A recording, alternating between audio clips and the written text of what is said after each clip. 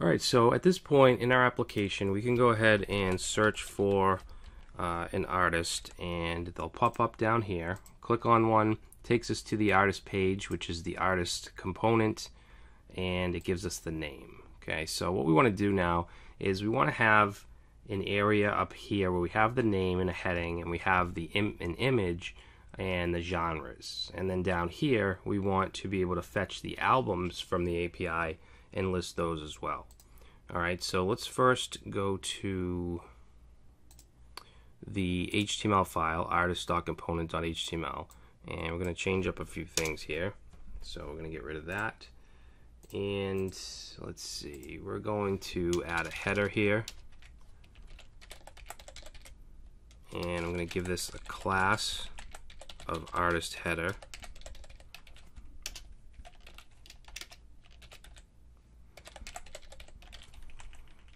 Alright, and then inside that header, we're going to have an image. Now, not all artists will have an image, so we have to do a conditional here. So we're going to put a div, and then we're going to do ngIf. And what we want to do is check to see if there's anything in the images array. So we can say artist.images, and we want the first one, so 0. Actually, no, we don't need that yet. We're just testing. So artistimages.length. If it's greater than 0, that means there's an image. Alright, now if there's an image, we want to display it. So let's say image. We'll give it a class of artist-thumb. And let's make it a circle. We can do that with Bootstrap. So we'll give it a class image circle, and then for the source attribute, we're going to put in our curly braces, and let's say artist dot images, and then we want the first one, so the 0 index, and then dot URL, and that should give us the image. So let's go ahead and save that, and we're going to have to go back to localhost 3000 and reload. And then search again, and we'll click on that, and now you can see we get the image. Now that's way too big. We're going to fix that in the CSS, but I just want to get the rest of the header done first. Alright, so under the header, we're going to, I'm sorry, not under the header, within it, under the image, we want to put an H1, and that's going to have the artist name. Alright, and then I also want to get the genres. First thing we want to do though is test to see if there are genres, because not all of them have them. So we're going to say ngIf.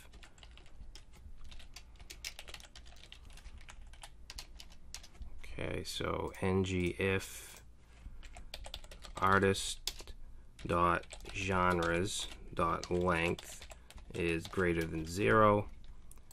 Then we want to, we'll say genres, and then we want to have a span, and we want to loop through the array of genres that's offered. So let's say artist, oh, no, we don't want to do that. We want to do an ng4, and in here we'll say let artist of artist.genres. Alright, and then in here we just want to say genre. Alright, so let's save that. I'm going to have to go back and reload. And we get the title. Okay, genres aren't showing up. Let's see, oh, this needs to be genre.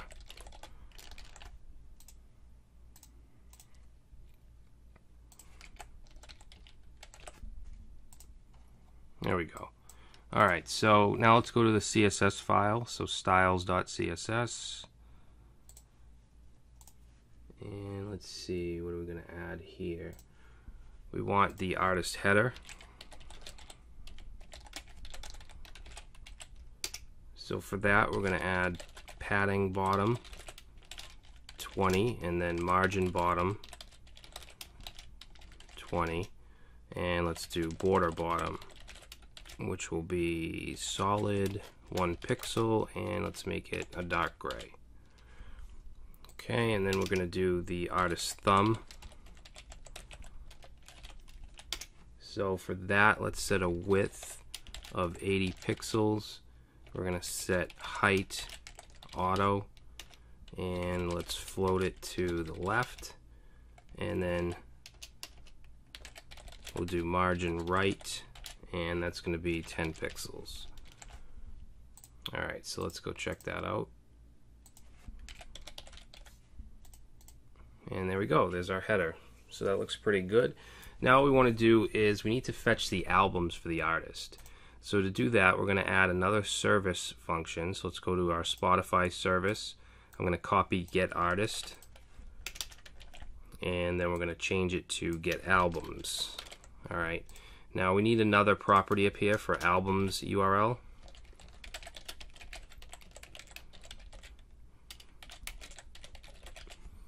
And this is actually going to be the artist ID that comes in.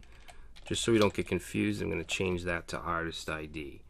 Alright, and then let's change this to albums URL. And then all we need to do here is change this to artist ID since we changed it. And then it needs to go to /albums. So we're going to concatenate /albums. And then just change this to albums. Okay, so that should do it. Let's save it. Now we'll go back into the artist component, and let's see, we're going to copy this right here, and let's paste that in like that, and we're going to change this to get albums, and change this to albums. Okay, now when this comes back, it's actually going to be in an array called items. So we want to say albums.items. And we'll save that. And then let's go back into the HTML. And we want to stay within the div, but outside of the header. And let's put a div. Give it a class of artist albums.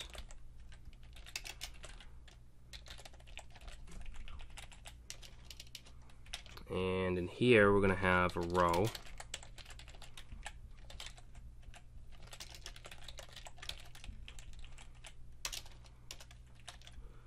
And let's do an ng4 because we need to loop through the albums. So this will be let album of albums. Alright, and then in here, just to test it out, let's say album.name. Save that. Okay. And there we go. We get a list of all of the albums. So that's the functionalities there. Now we just need to style this a little bit, and we want to get the images. So what we'll do right here is let's create another div. And let's give it a class of callMD3. Okay, so we want a couple 3-column divs, and that'll have the album images inside.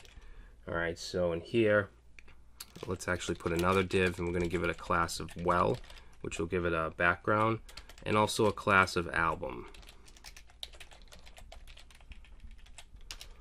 Alright, and then let's do... we're going to have to test to see if there's an image, because not all of them have images. So we'll do ngIf, and let's say if album.images.length is greater than 0,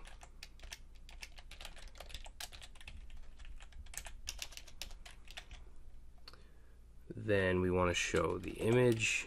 Give it a class of album-thumb, and also image-thumbnail, which is a bootstrap class. And then for the source, For the source, we're going to put in our curly braces and then say album.images0.url. Alright, let's go ahead and save that.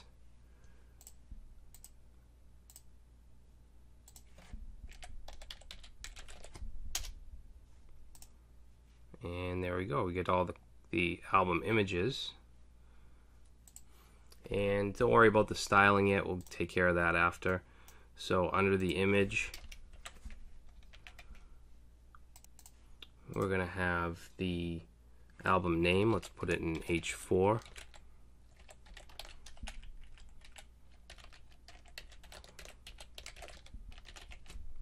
And then under that, we're going to have a link or a button, or a link that looks like a button. And let's see, we're going to say, actually that doesn't need an A tag. Right now, let's just have it go nowhere, because what it's going to do is go to an album page that we're going to create in the next video. So let's give it a class of btn, btn default, and btn block. Alright, and then let's say album details. Okay, and then let's just add the CSS now. Whoops. Let's go to style CSS,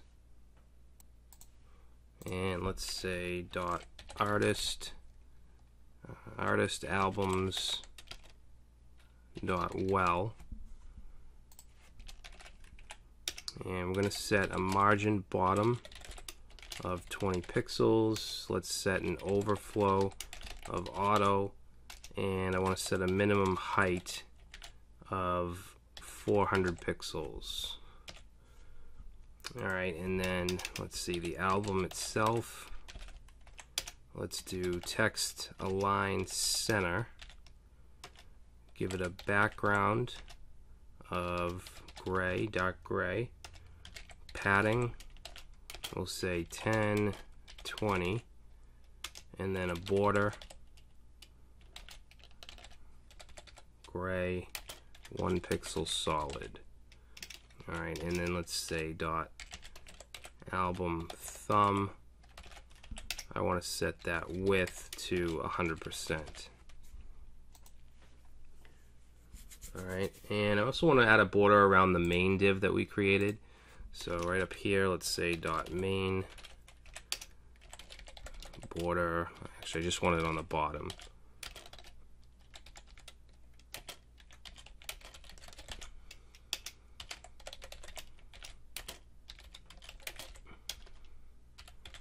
Alright, save that.